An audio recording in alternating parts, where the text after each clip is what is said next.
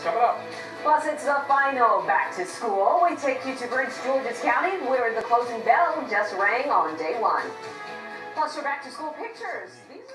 Every school system is back in business. Today, the last batch of Maryland students return to the classroom. John Gonzalez is in Prince George's County with all the excitement as the new school year begins.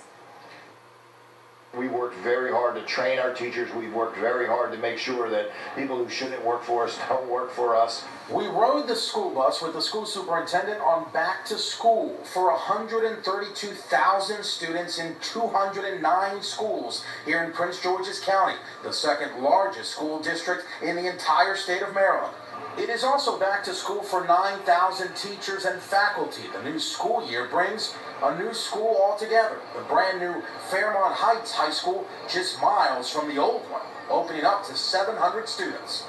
Our IT academy, that is very thriving. We have about 200 students that go into there.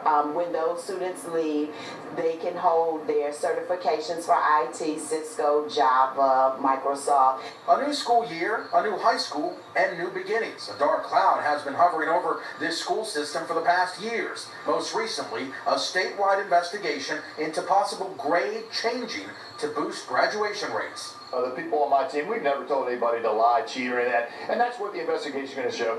They're going to show that not everybody dotted I's and crossed T's, but there's no systemic effort to just make things up. For the first time, it's back to school after Labor Day, and the county will tell you it's very proud of its 13 national blue ribbon schools and a county that is growing more diverse in its school system.